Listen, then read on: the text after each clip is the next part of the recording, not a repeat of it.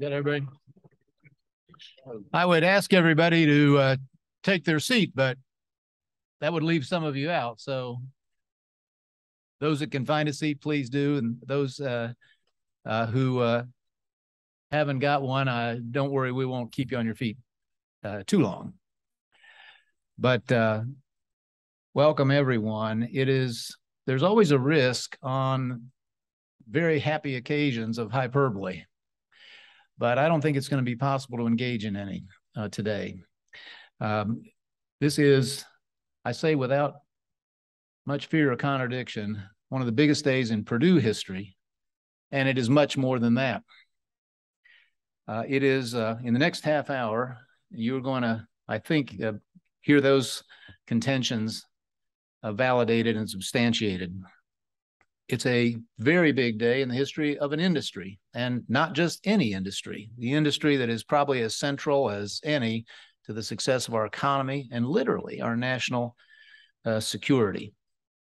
It's an historic day for the state's economy, not just by virtue of the size of the announcement that you're about to hear, but its nature, the kind of investment, the kind of economic activity that is coming to our state.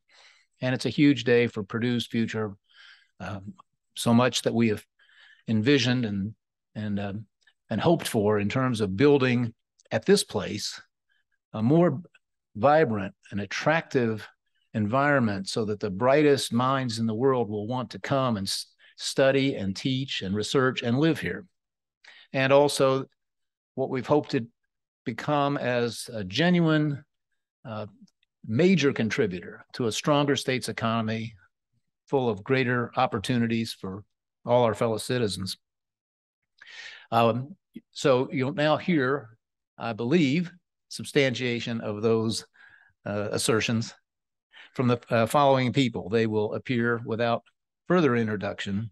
You will be hearing from our great governor, Eric Holcomb, and from his Secretary of Commerce, Brad Chambers. They are in the middle of a record-breaking year already for new investment, new jobs in our state prior to today's announcement.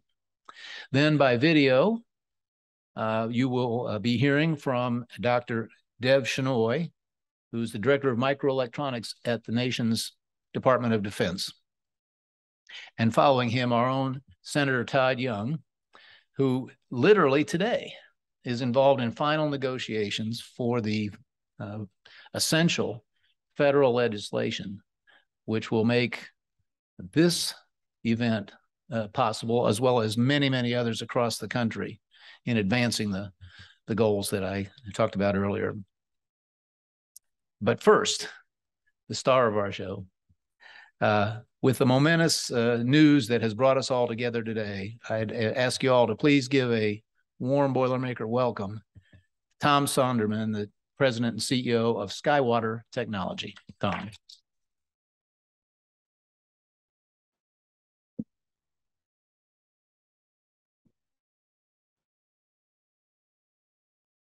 Good morning. Thank you, President Daniels. I am so pleased to be here today to announce our plans to build a $1.8 billion next generation semiconductor manufacturing facility in West Lafayette, Indiana, in partnership with the state of Indiana and Purdue University.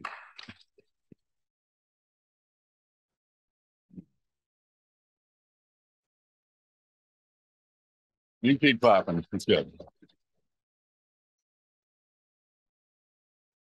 This collaboration presents a unique opportunity to increase domestic semiconductor production, secure our supply chains, and lead the way in manufacturing technologies that will support the future of microelectronics.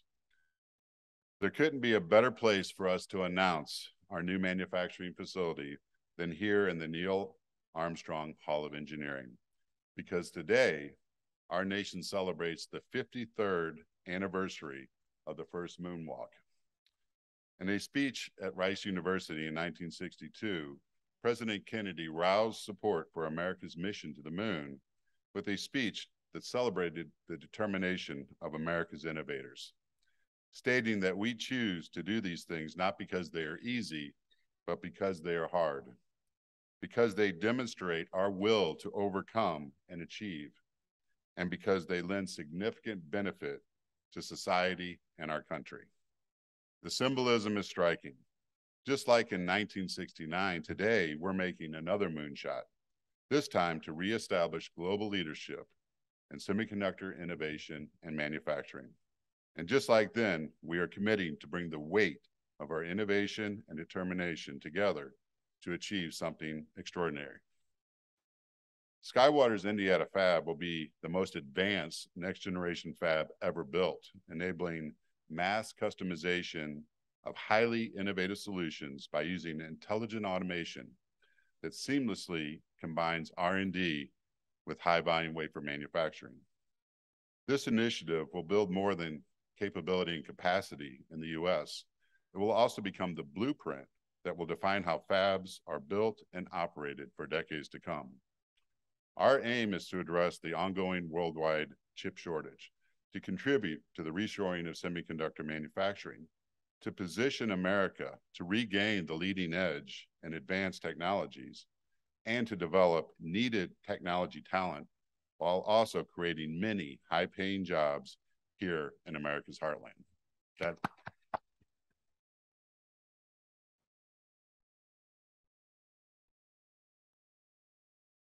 Before I continue, I'd like to briefly acknowledge some key individuals with us today who are not on stage, but are remarkable partners for SkyWater. Ajit Manosha, President and CEO of SEMI, former Global Foundries colleague.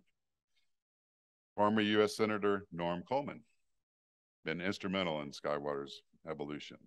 And former Assistant Secretary of U.S. Department of Commerce, Ian Steff. There he is over here. Thank you for your collaboration.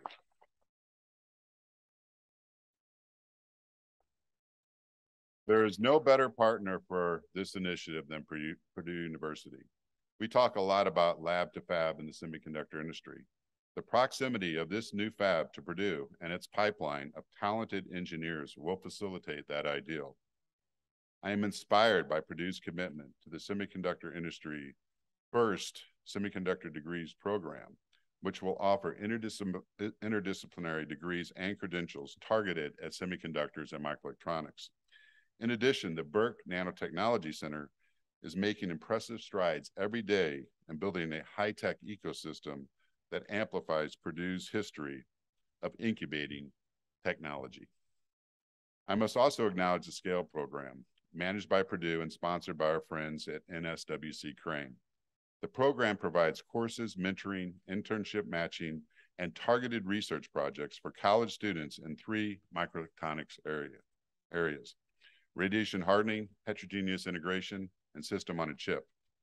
These 3 core areas are central to SkyWater's customer base.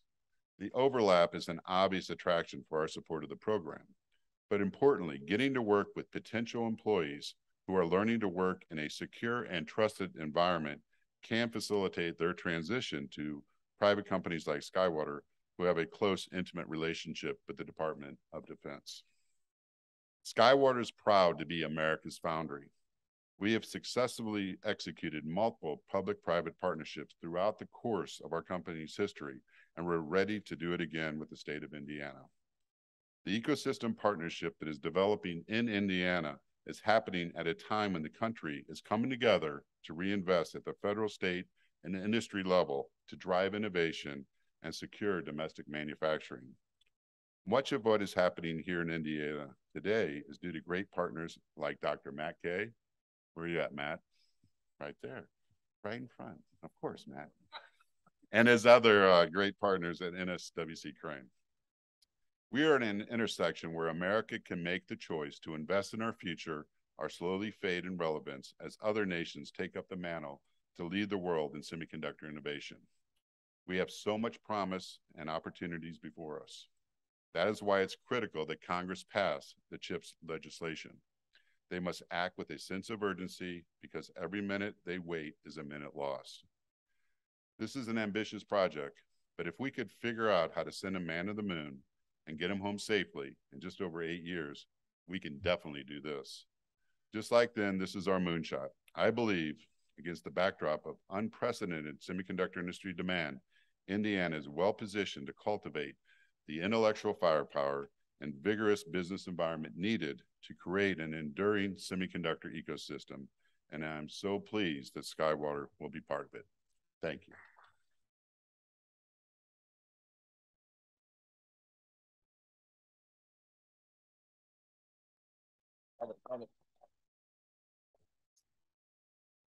Thank you, Tom. And just like President Daniels said, these occasions tempt us with hyperbole and exaggeration. Some politicians might even embellish from time to time.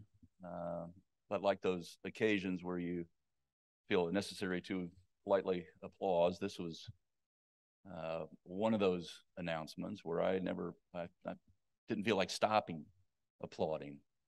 And I am going to pile on with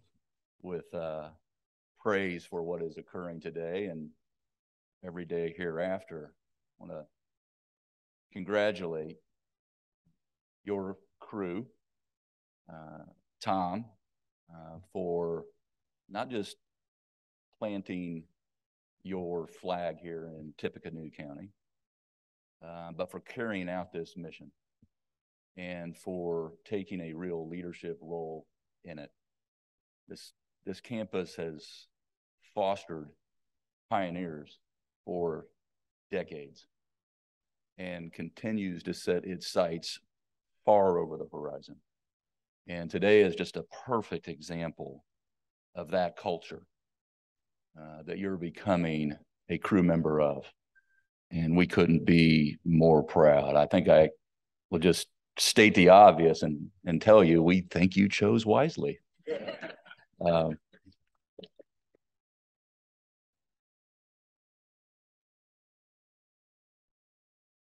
You mentioned the upwards of 1.8 billion now and the 750, these initial 750 careers, not just jobs, but ever evolving careers for what comes next.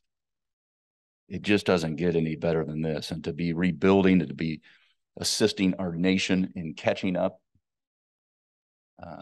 on rebuilding that very foundation right alongside some of the brightest minds in the world.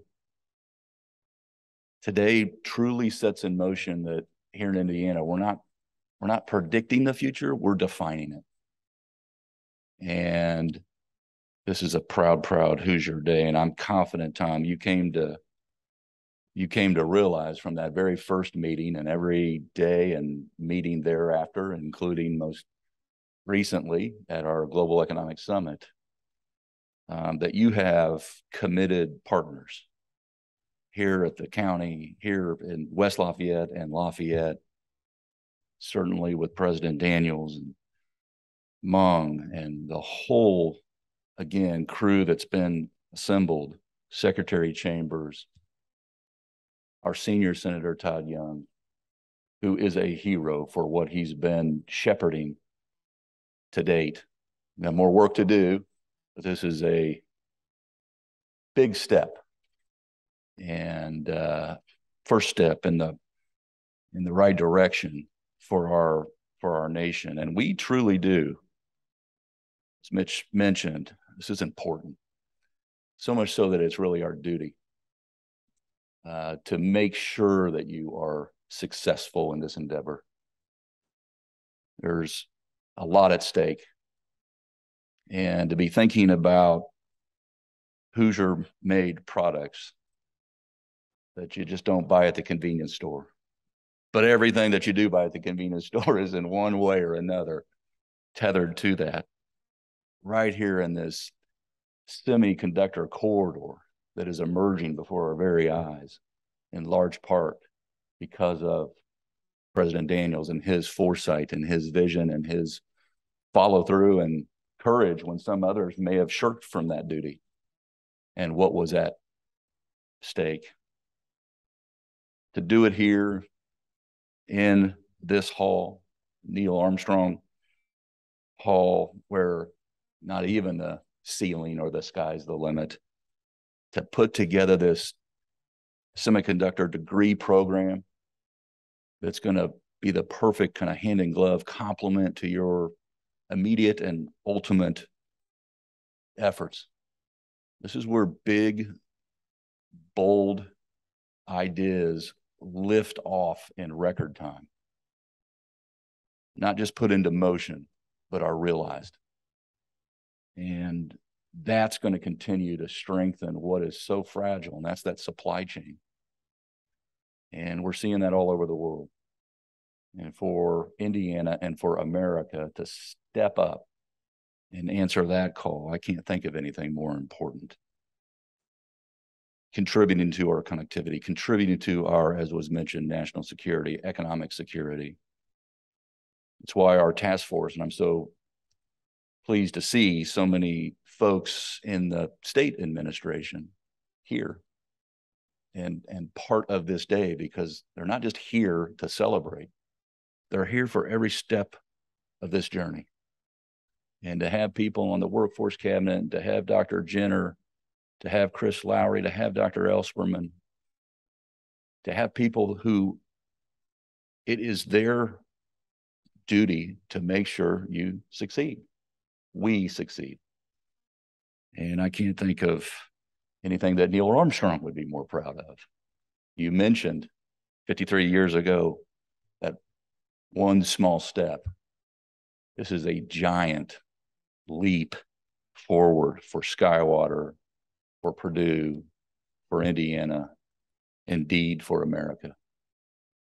And so, Tom, again, to you and your crew, boiler up and hammer down. We're in it every step of the way. Thank you. Congratulations.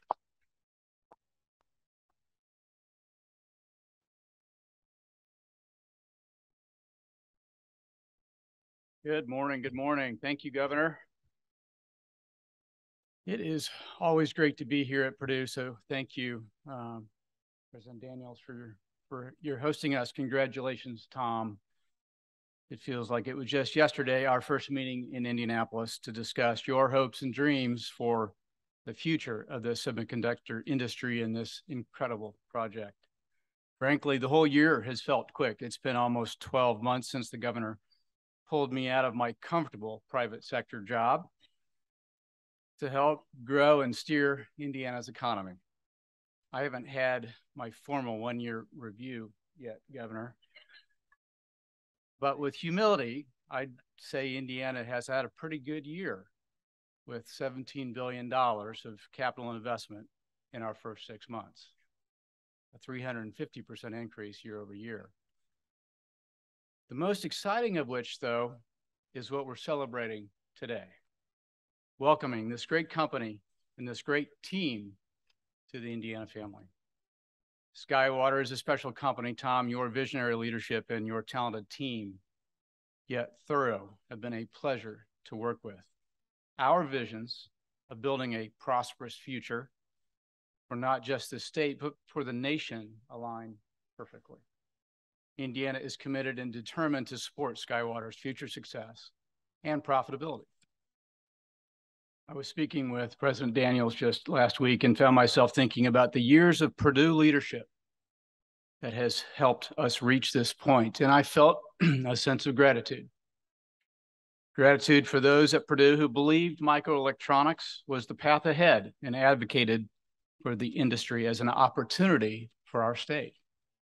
Gratitude for President Daniels' vision for Discovery Park and its uplifting effect on West Lafayette and Purdue generally. Gratitude for the entire team at Purdue and their collective contributions. Because of clear goal setting and ambitious action, Purdue, like our state, generally continues to lead in almost every conceivable way. In academics, in research, in innovation, in corporate partnerships. But as with any major accomplishment, it took a village to get us across the finish line, and I want to recognize that village. A couple hometown guys, Ian Steph, recognized earlier. Thank you for your guidance through this important project, and Victor Smith as well. The team at Crane Naval Warfare Center, thank you, Phil and Matt, for your participation and guidance. Dave Roberts and Jimmy Costa, the leaders at IEDC's new AMPed Semiconductor Task Force. These guys, Dave Roberts has been toiling in this space for years and years, and he's rewarded today and all his hard work. But thanks, guys. The IDC Business Development Team, Ann Lathrop, Brock Herr, and of course, Jessica Tower, who is on point on this important project. Our critically important workforce partners here today, Tony Denhart, Dr. Elsperman, Dr. Jenner, Chris Lowry, Chuck Johnson, among so many others on this important topic of workforce readiness. Of course, Purdue, led by President Daniels and Ding Chang, thank you for all you're doing and have done. Tom, John, and the whole SkyWater team, we're so darn excited. Thank you, Mayor Dennis, Mayor Rosworski, and Tippecanoe County. Without your support and partnership, this would not have happened today. Senator Todd Young, obviously, leading the charge on bringing semiconductors back to the USA. A huge congratulations to Senator Young for getting chips through just last night. Governor and the legislature for providing the tools to do this. Thank you again for being here to celebrate this wonderful announcement for the Hoosier State. SkyWater, we thank you. We are with you, and together we'll address America's national security priorities and Indiana's economic growth aspirations. Thank you.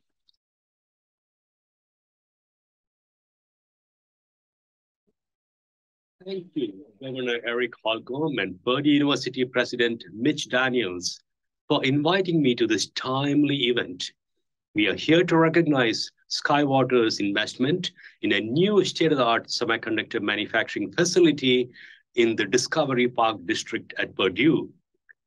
This represents a major investment in the future of US microelectronics and highlights the importance of public-private partnerships in fostering a domestic microelectronics industry. As some of you know, I am the Principal Director of Microelectronics, and I'm here today representing Honorable Ms. Shu, DOD's Chief Technology Officer. The US innovation ecosystem has long been the driver of our nation's technology leadership throughout the world.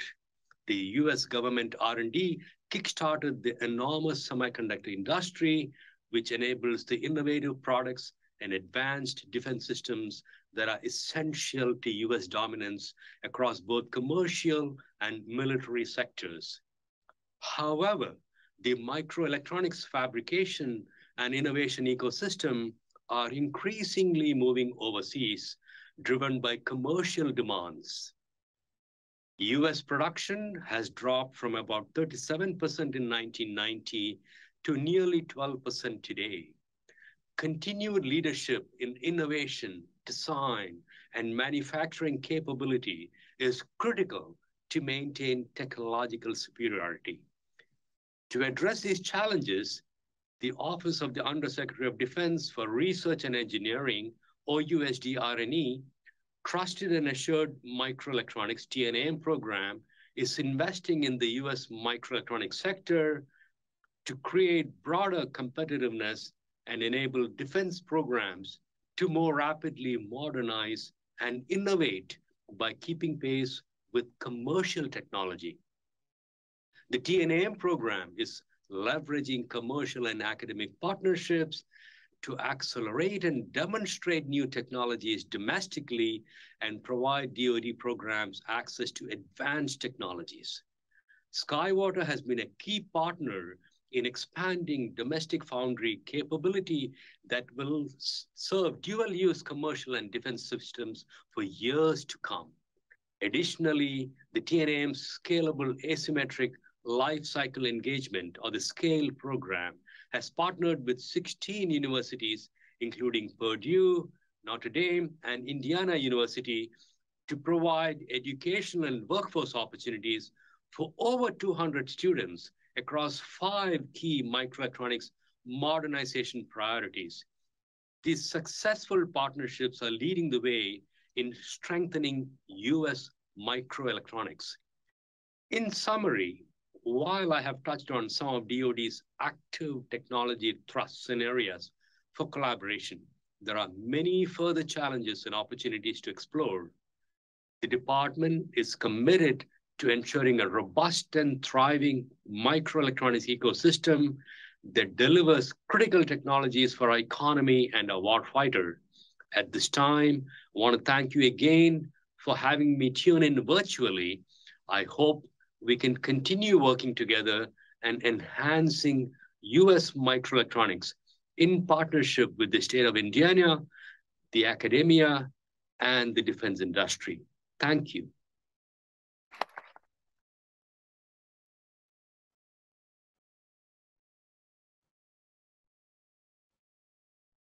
Greetings from Washington, D.C.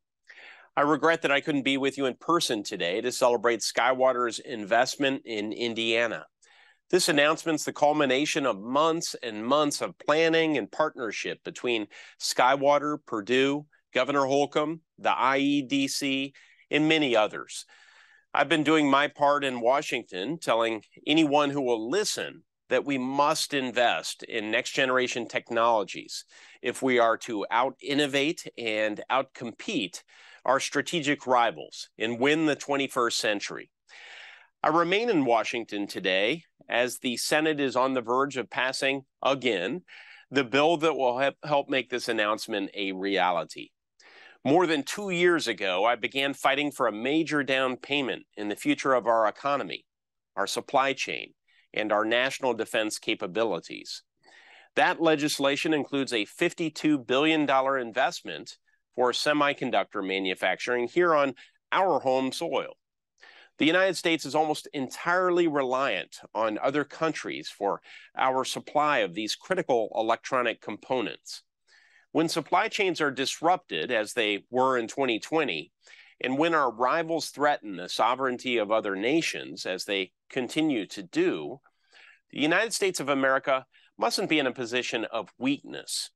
No, we must lean into what has made our economy the strongest in the history of the world, the ability to invent, to innovate, and to build the products that the world needs right here. It's imperative for the success of this announcement and future deals to follow that we get this legislation passed and signed into law. When it is, the state of Indiana will be positioned, as well as any state, to capitalize on our investments. The governor, the IEDC, higher ed, and private enterprise have partnered to create a semiconductor corridor here in the heartland. Purdue was the first university to launch degree and certificate programs in the areas of semiconductors and microelectronics, and companies like SkyWater are investing in our people. So I am grateful for all you've done to make today's announcement a reality, and I'm looking forward to what the future has in store. Thank you.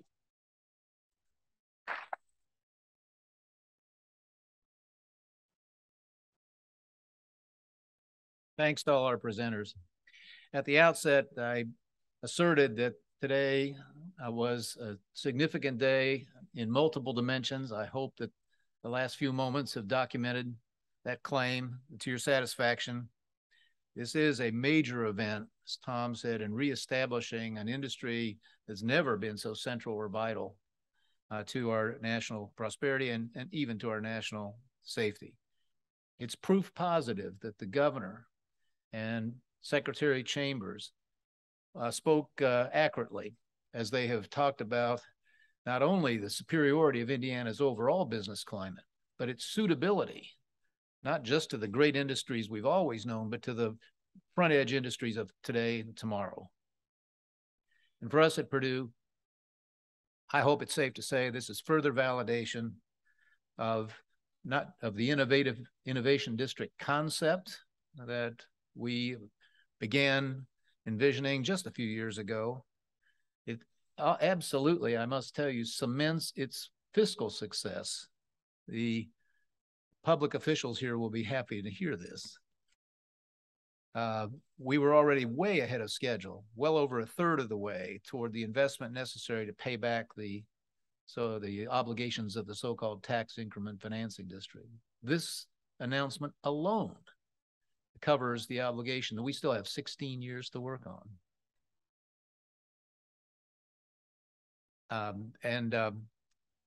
John Dennis, I have to say, as always, our Mayor Rosworski and Dennis never miss one of these occasions, but John, this is special. And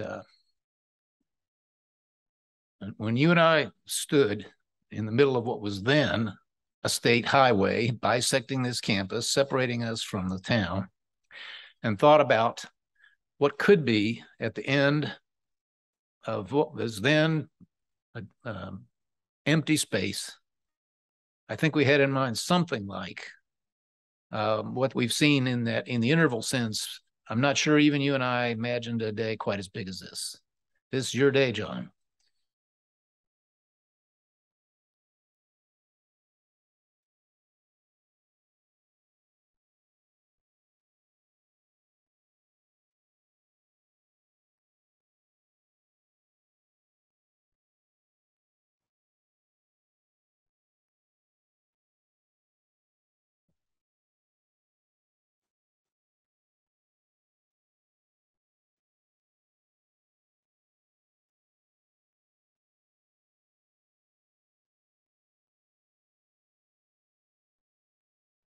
And finally, I believe that today is a great day of fulfillment in what I have always believed was not just an opportunity, but a fundamental responsibility of a land-grant university, of a STEM-centric land-grant university in a high-tech economy of today.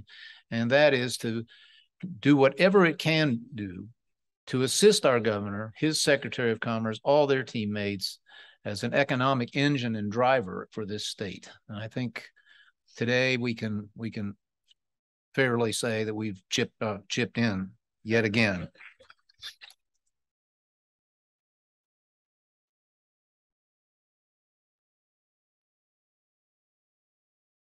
But I'll end, as we always do on days of advance at Purdue University, with those two most important words, so far.